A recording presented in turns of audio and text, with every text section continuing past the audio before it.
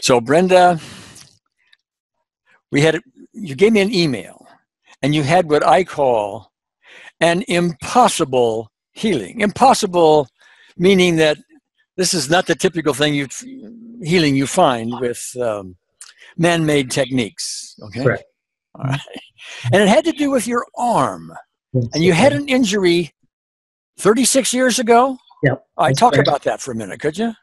Yeah, I was an hourly employee at a General Motors factory, and I was pinned in a machine that malfunctioned.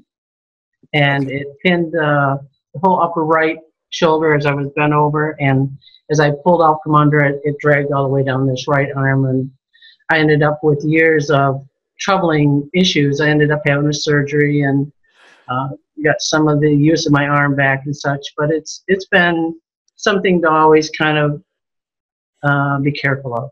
Yeah. Okay. So it's been an ongoing thing. You even used EFT tapping, our earlier versions of it, Yes. with some good results once upon a time. Talk about that for a moment. Yeah, back in the early 2002, when I first started using tapping, this arm was so prevalent, and the care of it, caution of how I used it, what I did or didn't do with it. When I started using tapping originally, and they say, use it on yourself, well, that was like at the top of the list, was to help reduce the discomfort in that arm, whatever I had. And maybe if I overused it, I would use the tapping to bring it back down faster. And I was getting results like that. But I was always having to do that too. Yeah. You were at the time, if I remember your emails right, aiming at the symptom, that is, the pain and the whatever for your arm. And you were also aiming at a possible cause being anger you had held within your system. Yes? Yes, and because we were told to, well, how do you feel about having that pain in your arm and having to live with it, whatever you have lingering? Yeah, so I was big time into how do you feel about that pain? How do you feel about still having to address it? And, because I eventually, if I'm talking like a therapist, it's because I went on to develop a clientele and a business and started helping people with this. So I was in that mode of looking for the emotional contributor to it. Some of your videos from the trainings, of course, brought that in. Yeah, and there's a skill, if not an art, to getting down to what the real cause is, and so on. So, okay, now fast forward a little bit. I came up with the Unseen Therapist. You read my introductory book to it, and then a little over a week ago, you read it again one night. Mm-hmm. This is the spiritual approach to healing. Okay? Yeah. And then the next day, say what happened the next day.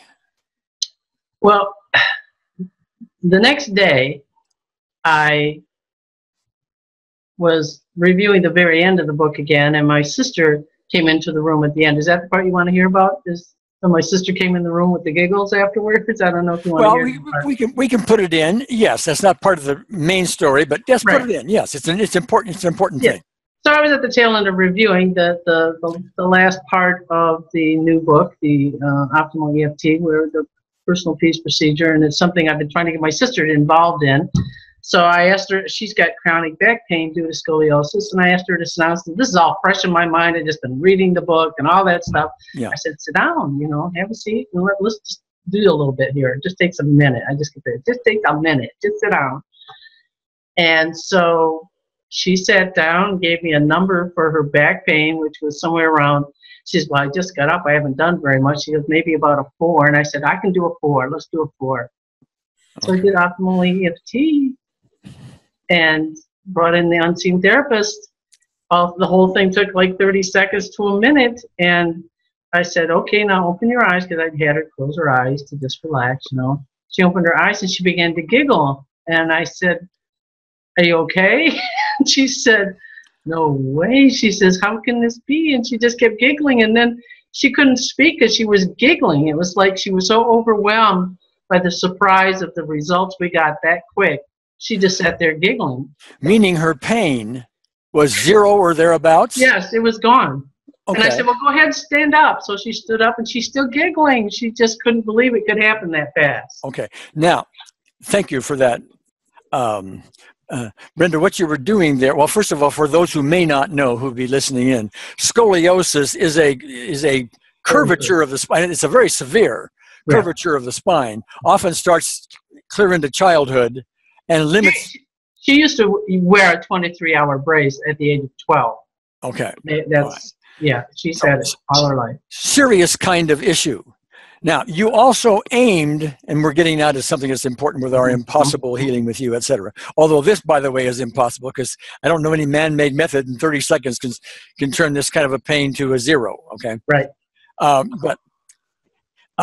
So you aimed basically at the symptom, the back pain. Right. Okay. Right. And magic happens. Okay. Right. All right. Now, you were doing a similar thing with your arm previously, but after this thing with your sister then. Right. Right. The next day, you are doing something with your arm. I was cleaning the windshield off the car. I was cleaning bugs off the windshield. Just a simple, normal kind of everyday kind of thing everybody tends to do. Yeah. Okay. So what happened? And then I was just about done. It was being stubborn, and I was having to scrub, and I finally decided I'm done, and I turned the squeegee, and I go to clear the water off the windshield, and this most intense, sharp, burning sensation from the tip of my elbow all the way to the end of my fingers.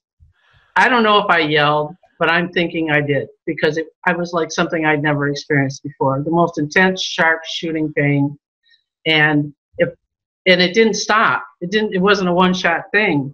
As I brought my arm down, just the weight of my own forearm was painful, so I had to hold my arm with my other hand. I had no idea what was happening. It was like a snap or something, or a tear. And you ended up with a brace on it, as I recall. Well, I went home and found a brace to immobilize, because what I found is that if I even moved these fingers the tiniest bit, that shooting, horrible, burning, whatever that was happening, it was bad. I had to immobilize these fingers. And if I recall it right, but correct me if I'm wrong, that's the worst pain you've had with that since the accident itself. Even during the accident, I don't remember this kind of pain. Okay. All right. Even after the surgery, I don't remember that kind of pain. This was the most intense I'd ever had in that arm, period, ever. Okay. All right. Yeah. All right. So there you are. You actually made an appointment with a doctor. You thought something mechanically was really wrong, and you better go get it fixed and all of that. And you had, if I remember your emails right, 3 hours between then and doctor's appointment. Yes. So you might as well bring an unseen therapist. Yeah. Yes. Use the time I had. So yeah. All right. Yeah. So then what happened? So I sat down on the couch. I was all by myself in the living room, and I began to focus, do some deep breathing, found my loving spot that I always focus on when I'm ready to get started.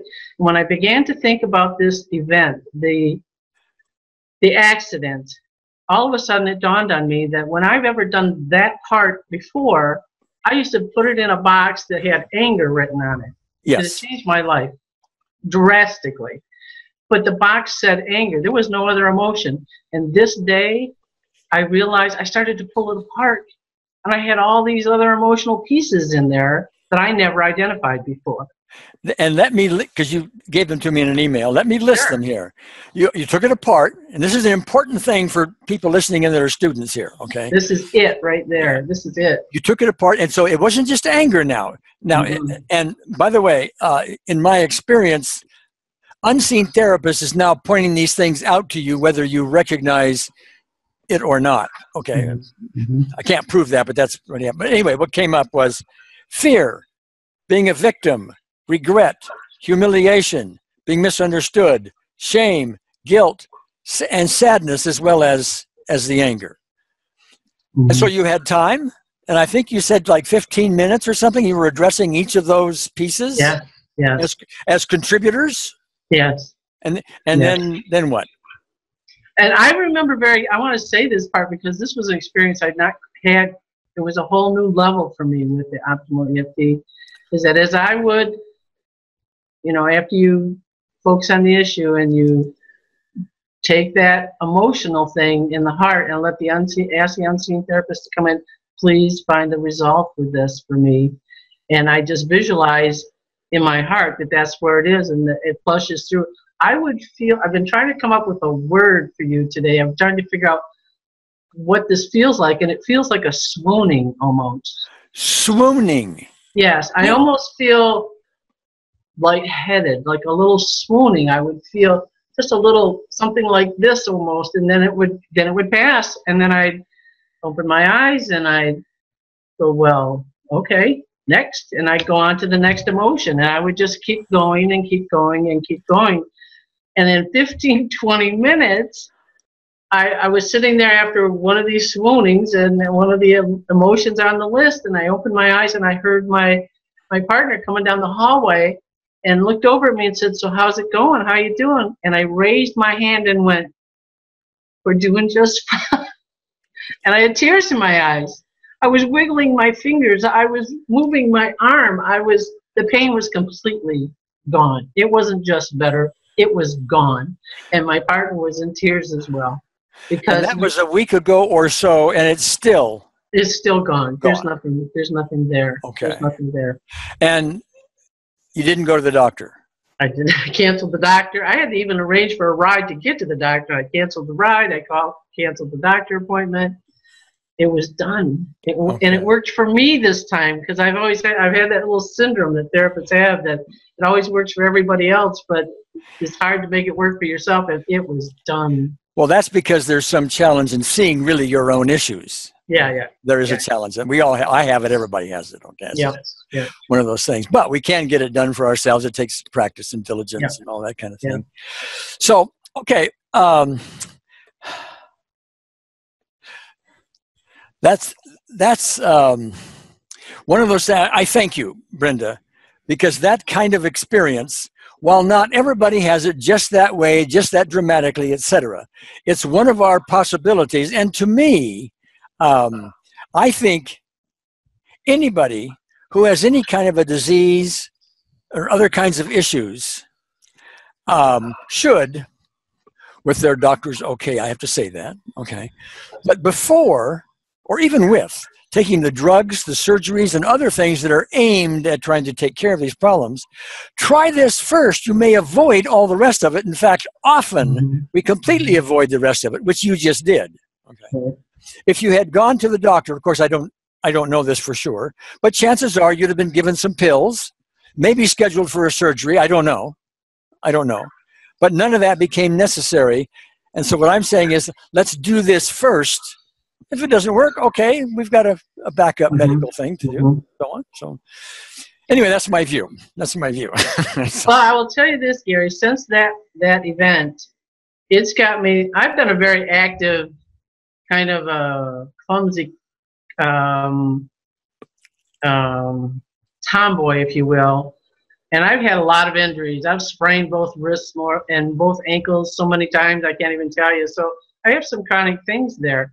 And since the results on this, it's opened the door to things that I didn't even think about trying to go after before. And now I'm working on all kinds of things, sinuses and arthritic pain, or the kind, they say you have to have when you get older. Well, I'm sorry, I'm not buying that anymore.